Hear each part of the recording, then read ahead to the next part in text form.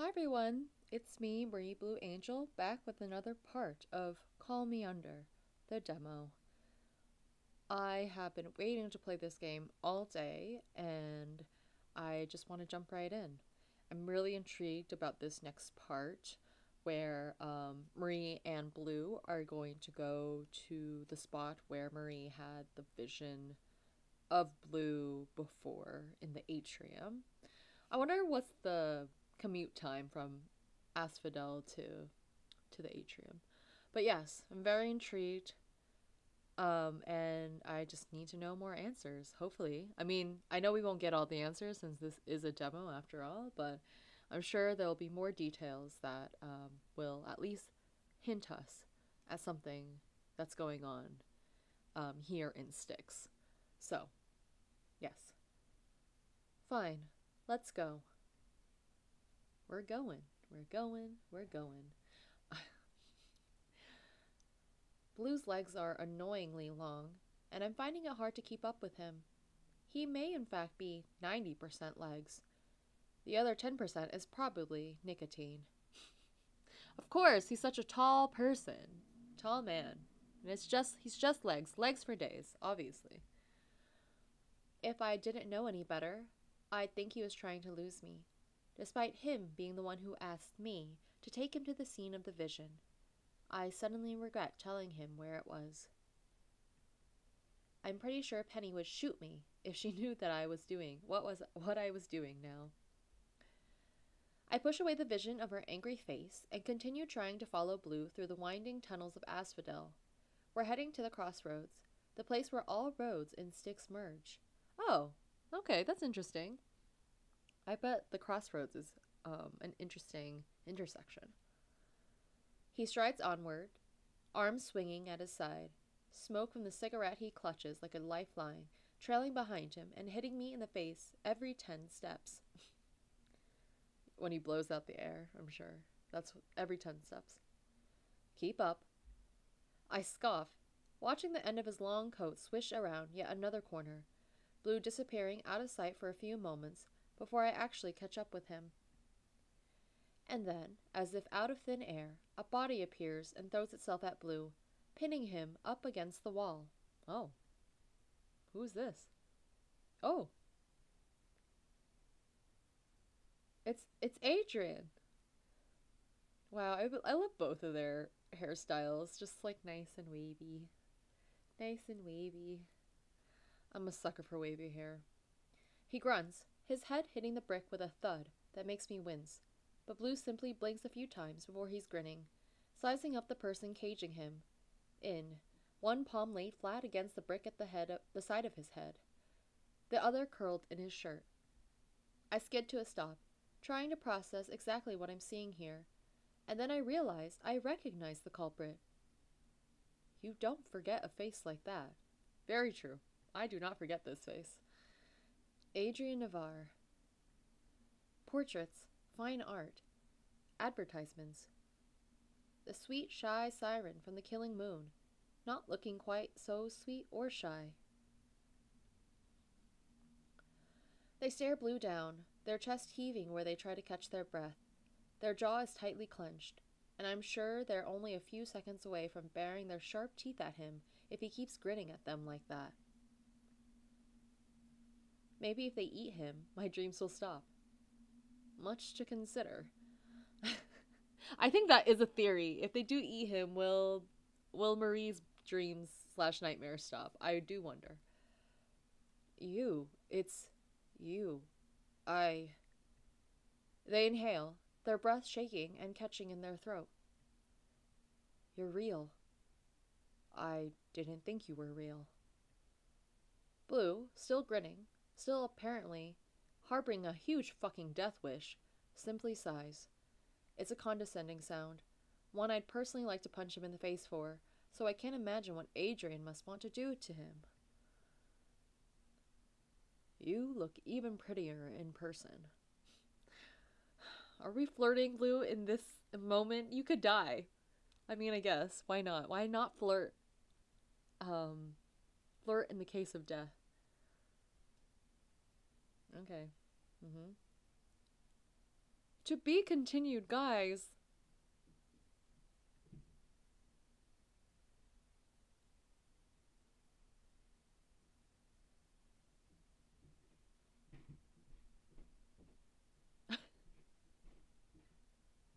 Guys, I literally just started this video.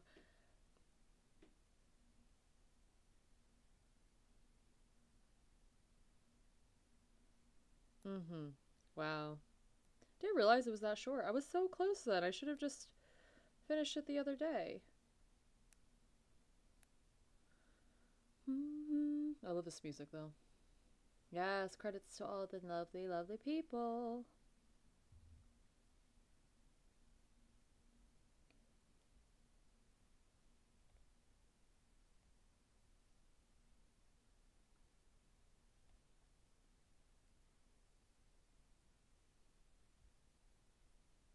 It is interesting though that Blue and Adrian have met at this point in time. See you soon, somewhere beyond the sea. Okay. Huh. Well, let me think. Okay. So, that was good. Very interesting. But that is my role as a human. Um and so I assume that picking a different character description slash background is going to yield a different demo. So I think that that's what I'll do. I will play the game some more and do it from the perspective of the Skiá instead of the human. I'm very intrigued. I can't believe Blue and Adrian met, but this also makes sense. Like, the characters know each other. But it also seems that Blue and Adrian don't know each other. Like, they've only just met recently because of visions, I'm assuming. Which is a very great cliffhanger, by the way. So yes. Excuse me for my, naivety with not knowing that the demo was going to be close to being done last time. But yeah, that's okay. There's more to do. So let's just continue on with that. I wonder if I'll like more of the human demo or the Skiá demo, just based on like what kind of plot comes out. But yeah. Let's see. Let's do a new game then. We got our warning. Can we skip? Okay, we're skipping because we already seen the intro, which is beautifully done again. I'm going to pick the Skiá. I'll read the background. Your story began long before you came into this world, when your relatives escaped the watery grip of Styx through unknown means to start a new life on the surface. The call of the shadows, however, is inescapable for a half-blood like you.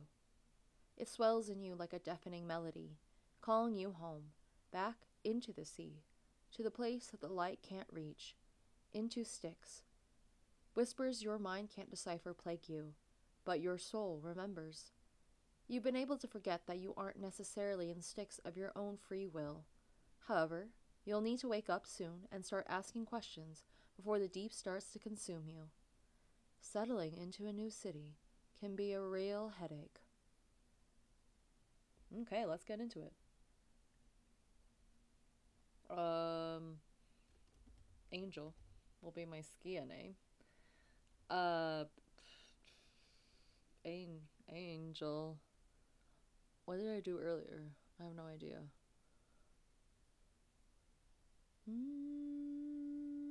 I'm thinking of a name. Angel.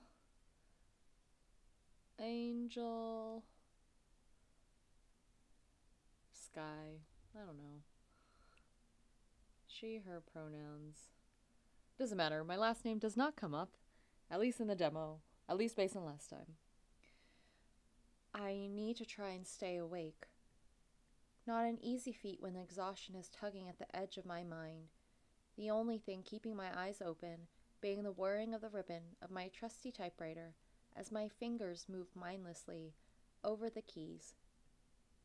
Well, that and the sound of my boss, Penelope Sinclair, rustling around in her new office, or in her office, a few steps away. Occasionally, I hear the clinking of glass too, of drink after drink being poured. I gather she's having a rough night too. There's been plenty of those around here lately.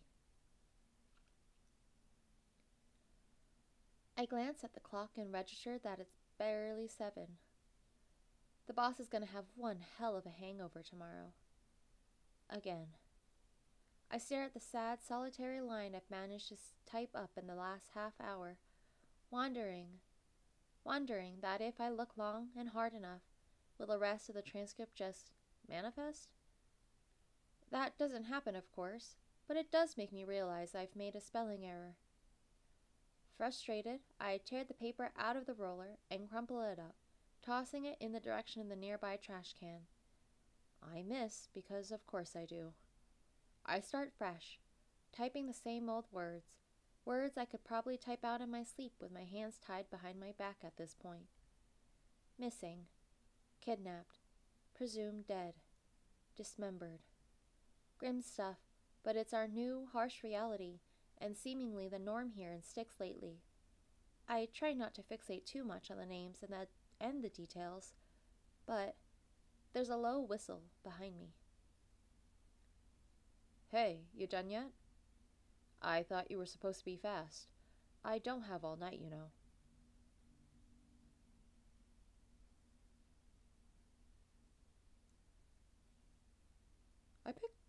I picked the Skiá, right? This seems like the...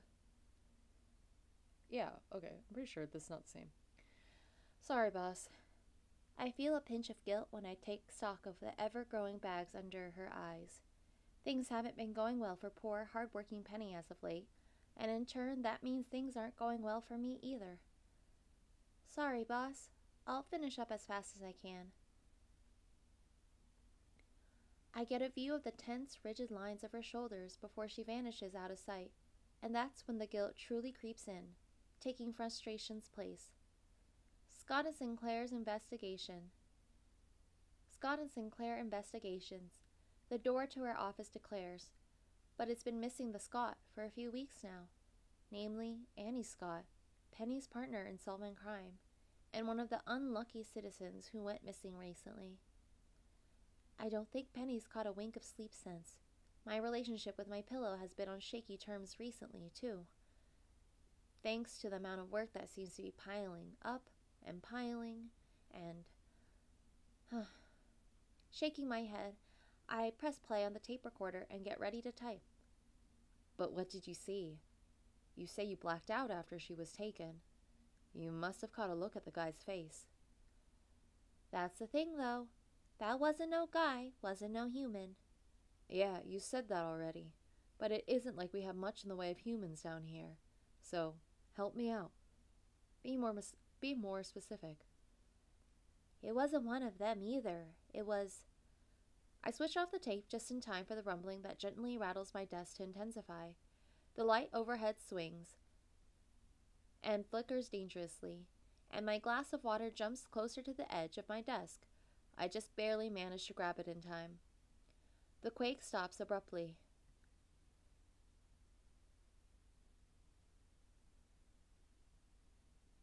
Is it me, or did that one feel more violent?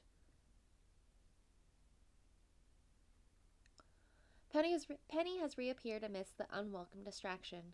She stands in the doorway, tugging on a pair of well-worn heels, her coat draped under one arm. She looks unconcerned that the ocean floor just shook us like the fish in a bowl that we are. Something like that. She squints at me. I suppose you might be a little less bothered than us humans, huh? Your sea legs are surely sturdier than mine. Oops. I wouldn't go that far. Still getting used to being back, and it's not like my memories of this place are crystal clear. I'd see that as a blessing. Besides, nothing can send Styx tumbling. With a sigh, Penny seems to reconsider her statement. Well, not from the outside, anyway. Smirking mirthlessly, Penny grabs her coat. She strides towards the door with purpose, clearly not interested in hanging around to wait for me to finish. Go home and rest when you're done with that one. I need you here bright and early tomorrow. Understand? Oh, and lock up for me, will ya? And then she's out of the door. And then she's out of the door and disappearing into the early evening atrium crowds. Before I can even think about responding, I hear the familiar soft flick of her lighter before her footsteps resume and fade away. Now that I'm officially alone with my transcription, I pinch the bridge of my nose and hunch over my typewriter once more. Almost there. Just think about climbing into bed. Then it happens again. Shake, rattle, roll. Another quake. This time it's like a hammer slamming against fragile glass, the entire room shaking with the force of it, and rattling me so hard I nearly fall out of my chair. I hear something shattering, not sure if it's in here or outside, but I don't stick around to find out. I need to go. With my heart in my throat, I stumble for the door, trying desperately to remember what I'm supposed to do in case of a quake. This fucking city.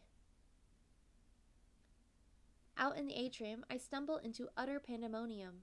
Panicked people flood the avenue, pouring from the shops, a loud and anxious river swimming under the local establishment's bright neon lights. There's a stampede of them moving in the direction of the exits to the other areas of the city, and it feels like the world is about to end. I look up at the ceiling and the murky seabed outside, expecting to see cracks forming in the thick glass. Is this it? I've barely been here a month after all the dreams and nasty little whispers that lured me back, and this is how it ends. Then I feel a shadow looming over me. Not a physical shadow, nothing that I can see, hear, or touch, but I know it's there. I feel it there. A something pressing closer, closer. For one dizzying moment, I look out beyond the glass windows and feel as though the currents of the sea are running deep in the marrow of my bones and swirling beneath my skin. I feel them churning and crashing, my heartbeat scattering into the low roar of the 1,000 tons of water pressure. My ears are blocked, my veins run icy, but still, I hear it. I hear them. I hear them all, clearer and sharper than ever. There's that absence of sound, a heavy emptiness, that familiar nothing, and then everything as my whole world fades to black. Then, a flash. Oh, this is something different from the vision before, when we were a human. Wow, I'm scared. Somewhere in my mind, I can see a window. One not too unlike those in the atrium, but in front of it lies a figure in a comfortable-looking bed. The shadows of the ocean cast them in a gentle green-blue light, and I'm caught by how beautiful they are. Dark hair that falls in waves over the smooth freckled skin of their shoulders, their lashes long where they flutter against sleep-flushed cheeks, their chest heaves as they toss and turn and pant. I'm transfixed. Look away? I will my mind to turn away, my eyes close tight as I try to focus on something other than this stranger that apparently sleeps before me. I seek out the voices that are more familiar to me than those that linger here, voices that call out to me with their gentle song, seeking mine in return. Instead, I'm met with something else entirely. A symphony. No, one voice. Deep and rich. A sermon. A prayer. Something terrible and desperate and intoxicating that involves an unmistakable sense of danger. Oh my gosh, that was so scary. I did not expect that. It awakens a restlessness inside me, something that has been building alongside all of the promises that the voices who whisper to me in dreams have made. Promises of a better world, of a savior, of paradise. But then it gets too loud. I cover my ears and will it to go away, feeling like if I let it in, then it'll gut me and leave me hollowed out and raw. Oh, it's Adrian from before. But we don't know it's Adrian. When I open my eyes, the figure before me is still present. They shoot up bright, sweat beading at their brow, and then they're looking right at me. Like this isn't a dream or a vision. or whatever the hell seems to take hold of me when I let the whispers in. No, this is very real, and I feel the weight of that reality as I am pinned in place by golden eyes.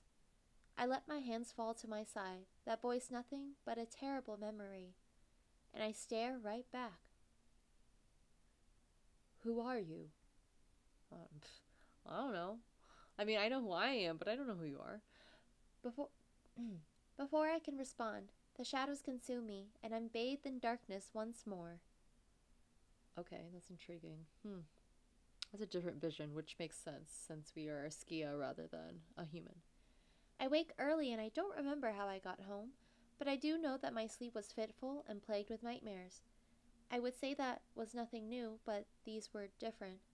That voice sticks with me, haunts me, and the whispers that were once nothing but a quiet, friendly call are now deafening. Like a death knell, like something's trying to stifle them, and all they can do is scream.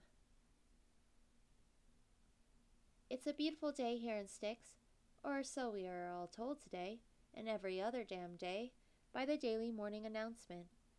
It blares across all of Styx, gaslighting you into thinking there's nothing to worry about. No sea of people fearing for their lives after another earthquake. No nightmares driving you insane. No disappearances that only two burnt-out people are bothering to investigate. Maybe I should have called out today, after all. The clock on the wall declares it's 9:30. I've been in my chair, turning the recorder off and on for the past 30 minutes, but nothing coming out of those tapes is sticking in my mangled mind. The piece of paper sitting in my typewriter stares up at me tauntingly, still as white as snow. I wish my thoughts were the same, but instead, I'm replaying what I saw last night over and over until I feel sick. I've lived with visions all my life, and those like me who live in secrecy on the surface have a pretty way of putting it. They say our parents or grandparents carried the sea with them when they walked out of the waves to join those up there, and that the sea never leaves us. Its currents flow in our blood, its whispered secrets beckoning us to return. In a way, I suppose it's comforting. No matter where I go, no matter what might have happened to me up there, I always had a home to return to. Here in Styx, surrounded by the ocean's tumultuous darkness, the vision yesterday was sharper and more real than anything I've ever experienced before. So much so, I think I almost lost myself in it. How long have you been back in Styx then? Is it the same timeline as when you're the human? I came here because I could no longer resist the call. Much like how the pure-blooded sirens charm others, the sea charms us. Will I one day dissolve into sea foam and memories among the waves? A knock on the door halts the spiraling of my thoughts. Jerking to attention, I instinctively get up to answer it. It can't be Penny. I am sure I heard sounds coming from her office, and nobody is scheduled to visit. It swings open before I can reach the handle, and before me stands a tall, broad-shouldered, and bespectacled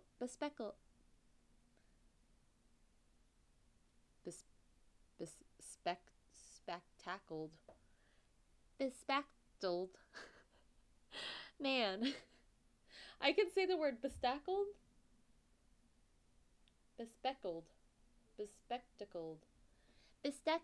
Bespectacled man. He adjusts his glasses, looking annoyed, his mouth already half open as though he's going to call out for someone. It's Dr. Shushida. He stops short when he sees me, however, and blinks. Oh, pardon me, I thought. He clears his throat, seeming like he's struggling for words, then turns and closes the door instead. There's a brown paper bag clutched tightly in his hand. A delivery for Penny. Can I help you? I didn't think we had any appointments today, but... The stranger smirks. Penelope has appointments now. Only for you, Arch. Penny emerges from her office, stuffing out a half-smoked cigarette in the ashtray on my desk before leaning against it and raising an eyebrow at our guest. It's immediately obvious that they know each other, and while Penny isn't exactly smiling, she seems relaxed. Well, as relaxed as Penny can be, anyway. Angel, meet Dr. Archimedes Suicida. He's an acquaintance of mine. I was going to tell you I was expecting him, but I didn't think we'd be expecting him quite this early. Well, what do you know? Having my entire clinic wrecked by drunks picking fights after I spent effort stitching them up put me in the mood to go through my old recordings. A welcome distraction. He turns to me with a dashing smile. And please, just call me Archie. Okay. Hi, Archie. OCG. Smiling, Penny shoves her hand towards him, her palm upturned and her fingers wiggling impatiently as she awaits the offering that the doctor has brought her. Archie holds out the brown paper bag, teasingly keeping it just out of reach as he turns to me and gives me an apologetic look. You're her new hire, right? I'm sorry for bringing you more work. It makes no difference at this point. Just add it to the pre-existing mountain. Hey, come on now, Angel. Aren't you ecstatic about having something to keep you nice and busy? The mischievous glint in her eyes is very telling. You're doing a very good job of that already. Penny smirks at me, then snatches the bag and empties the content onto her desk like a child eager to open presents on Christmas morning. I spend the minute she takes sorting through them to study Archie further, but I'm quick to discover he has the same idea when I find him looking right back. It's nice to meet you. Likewise. There's a moment of awkward silence on my part mostly. Archie nods politely, but he's borderline staring, his gaze curious and sharp. I feel like I'm being studied. Instinctively, I drop my gaze. I have a feeling I know what he's looking at. My eyes. A dull honeyed yellow. A siren's trait, the most visible and unmistakable sign of the half of me that isn't human. Ah, sorry. That was rude of me. You're not the first to do it, though it's a lot less of a problem here than elsewhere. Like on the surface, I want to say. The one good thing about being in Styx is that I'm no longer some anomaly or pretty freak. There are plenty like me here. Golden eyes staring in from behind the city's glass windows, or the brighter ones worn on very normal-looking human faces, smiling at me as I walk down the street. I rub the back of my neck awkwardly. I've looked away out of habit. Nothing good happens when the people back home start staring, but I'm not home anymore, am I? Oh, that's true, though. That must be something. Must be some comfort to be in Styx, then. Even though it was kind of a push to move from the surface to Styx. And also, you're a human still. Like you grew up on the surface. Well, Angel, you'll be happy to know that at least they're all labeled. Penny finishes her assessment of the goods, and with pursed lips, she hands me a tidy stack of tapes. They're bound together by twine, and there's a note in flowing handwriting tucked under the string, listing what I assume is the details of the contents. You looking to hire another transcriber? Please say yes. Penny scowls at me. Good luck finding someone who wants to get involved with this mess right now, friend. In fact, I was worried you would ignore my request, Archie. You were quiet for so long. Ignore you? After you barely acknowledged my correspondence, unless I delivered it in person for months? Admittedly tempting. Hey, I've been busy. This is... She gestures at my desk, the tapes, everything in general. Those stress lines are appearing on her face again, tight around her mouth. A fucking mess, as you can imagine. Don't suppose you've got any information about our newest mystery. Penny looks at the corkboard off to the side, and Archie drifts closer to it. I only need to follow her gaze. She flicks the poster, leaning against the wall with a resigned sigh before she addresses me. Okay, this is information about Egan Castor again.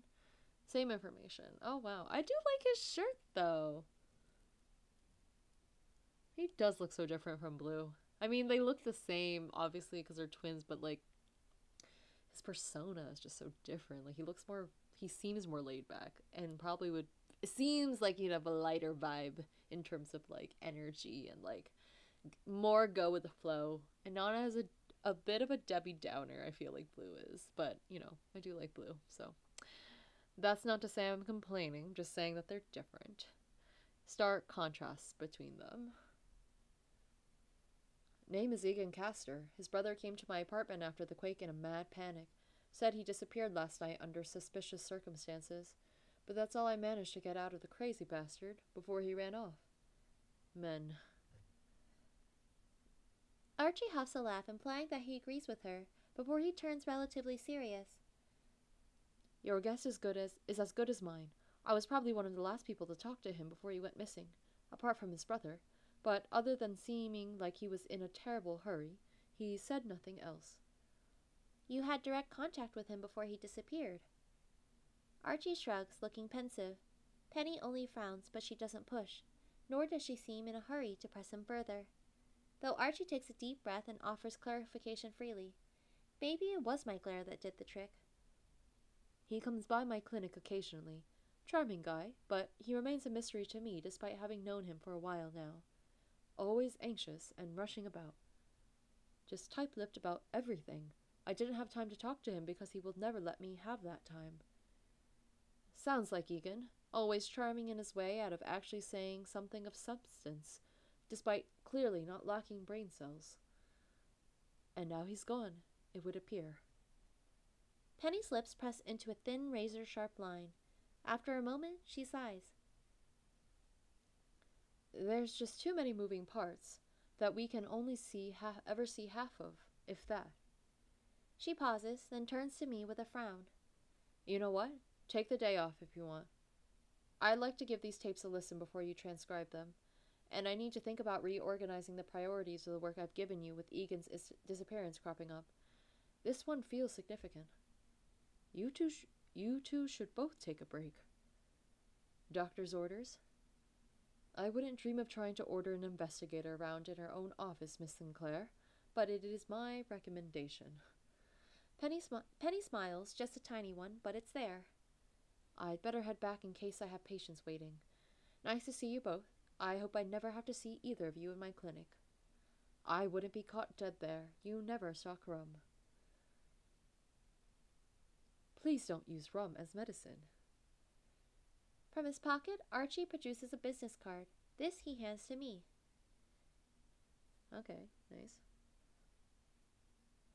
What was it you just said about not wanting to see either of us there? I said I hope I won't have to. In these times, though. Archie shrugs helplessly. For a moment he looks pensive, as though he's going to say something else.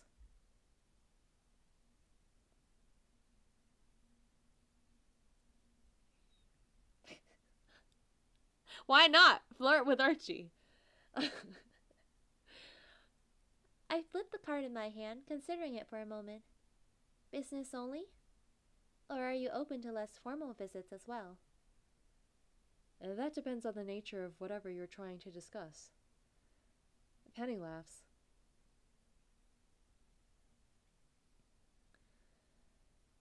Don't bother, Angel. He never stocks anything worth a visit in his cabinets. It's always just those bitter elixirs. Now, get lost, Lucida. Bye. With a wink and a final smirk, Archie sees himself out. I wait until the door is closed and his footsteps are gone to speak. Nice guy.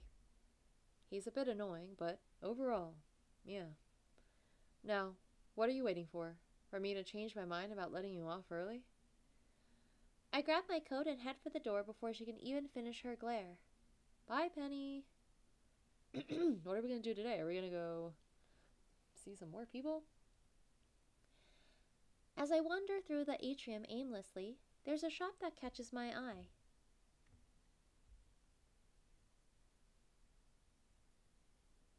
It does this every time I pass this way for reasons I can't begin to unravel. This small, gimmicky-looking fortune-telling hub nestled between Sykes Luck Casino and Aphrodite's Beauty Salon. The killing moon in its sign announces with a graceful flourish. Its colorful window is chock full of charms, oddities, and various posters insisting that the Incredible Eve, can tell me my fortune and what I ate for breakfast. I lean in to get a better look at one of those flyers.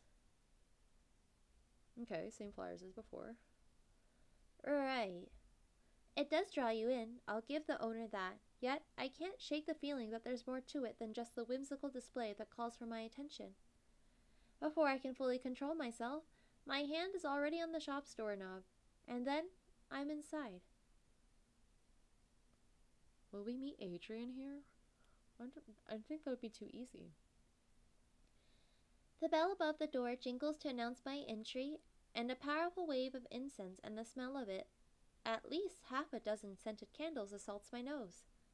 The music that plays quietly on a record player in the corner is strangely nostalgic, and the door clicks shut behind me. I step forward, my eyes drawn to the shelves full of trinkets and gleaming crystals, their bright colors drawing me in. You're a curiosity, aren't you? More precious than any in this shop. And look, the tides have washed you right in. I nearly jump out of my skin as a figure appears seemingly out of nowhere. I sense their gaze, and after I hear their voice, their eyes blue and piercing and bright. Then I see the rest of them, a wispy figure dressed in all white with a cascade of red hair, a slim face, and slender hands. If I didn't know any better, I'd think I'd bump right into a ghost. The stranger smiles at me, their expression dreamy if not for their unnervingly curious eyes. Looking for anything in particular, stranger? Oh, no, just looking. They grab a crystal off the closest shelf and cradle it in their palms. Their long light eyelashes flutter as they lean in, whispering to it. Here, Jet, if you ever feel like you might float away, this will keep you grounded. They lean in and put their hand to their mouth as if they're about to spill a secret, their voice a whisper. Good for curses, too. Curses? Are you done wasting my time? Oh. Are you done wasting my time, Eve? It's blue! It's not. Sorry, I knew I had a feeling we wouldn't see Adrian here because that'd be too easy. But it's blue! I love blue. So weird to see you in such a brightly lit store in space. The new voice echoes coldly around the shop. I look up and find the source of it standing with his arm crossed by the counter, a scowl firmly fixed on his pale face. He looms, his presence almost oppressive. There is something oddly and eerily familiar about him, though I can't tell from where or how, and he doesn't give me time to consider. As though sensing my attention, the man turns and frowns at me. At this point, the shopkeeper, Eve, also whirls around to face the rude guest, the shiny black rocks still in their clutches. Enough of that, Blue. It's already a misfortune that you came into my shop. Now you're chasing my customers away with that face? The gall of it. I was here first. And you're not buying anything, are you? This Blue sneers, his lip curling back over perfect white teeth. I'm positive he's some kind of ghost or demon himself. The strange black tattoos that bind over his strong forearms disappear under the sleeves of his pretty shirt, sure looking like a bad omen. It's interesting that we get to see the marks, the black marks on his forearms now, rather than obviously later. I'm not about to be tricked into purchasing your overpriced garbage, no. But I would still appreciate you having the courtesy to finish our conversation before you move on to your next victim. I watch Eve's fingers flex around the rock and wonder for a split second if they might turn it into a projectile. But then they shake their head and gesture as though motioning for silence and turn back to me with a sweet, coy smile. Sorry about that. As I was saying, Jet. Yes, this might help you with your little problem. They slip the stone into my hand. How do you know about... I glance desperately at Blue. He's been rude, but at least he distracted the shopkeeper for their hard sell for a second there. He mumbles something under his breath, and I notice how stark the dark circles under his eyes are, a flash of macabre purple against pale white. I wonder when the last time he bothered to sleep was, if he bothers at all. Does anyone get a good night's sleep here in the city? Save the dead? I'd put it back on the shelf with the rest of them if I were you, stranger. There are more useful rocks in the ocean. Eve purses their lips. I enjoy rude men who overstay their welcome in my shop just as much as you enjoy my useless trinkets, Mr. Castor. Perhaps a banishing crystal will suffice. Maybe 10 to get rid of the likes of you. Blue's mouth twitches in brief amusement. Then he snorts and pushes past us, our shoulders brushing for a split second. My world darkens and tilts. I hear the muted rumbling of undersea waves and a dull cry that could be a voice or something far worse. Something unfathomable and ancient and terrible. It reminds me of what I felt last night when I gazed upon the stranger in my vision. I blink and he's gone, like he was never even there, never even here, a dark void left in his place. Eve claps their hands and breaks me from my daze. Aha! The banishing crystals work. What did I tell you? I force a smile, though even I can feel that it's shaky and unconvincing. Eve rests a cool palm against my forearm. Hey, are you okay? You look like you've seen a ghost.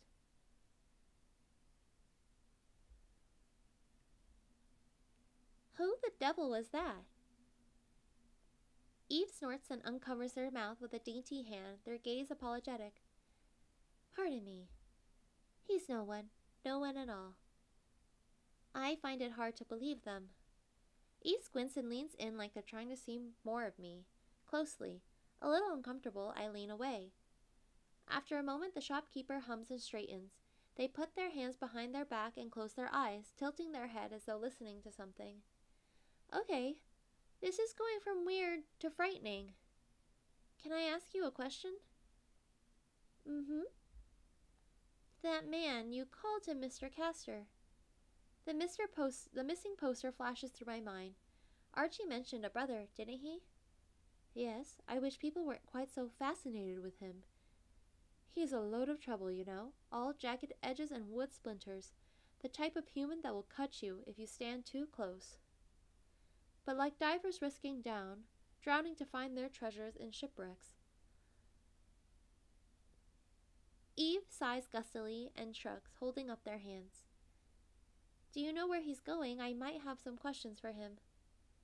So much for my day off, but maybe if I can head off this investigation, it might give us a new lead. His brother and Penny's partner won't find themselves. No, and I quite like it that way. Eve begins to wait dismissively, then pauses. They consider me for a heartbeat with pursed lips.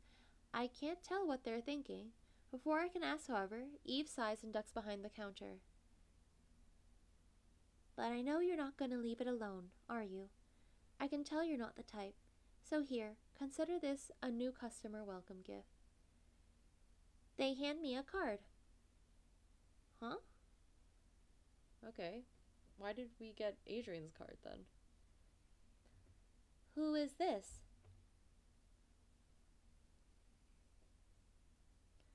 The one person closest to that mysterious Mr. Castor, probably.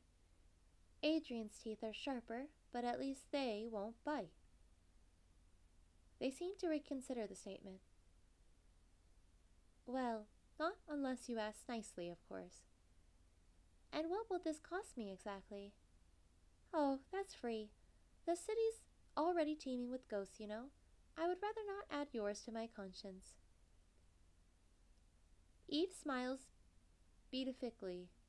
All right, then. They can keep their secrets, I suppose. Though maybe it's poor manners to leave without buying something now. The jet, how much is it? You know what? You can keep that too. Now you're being suspiciously generous.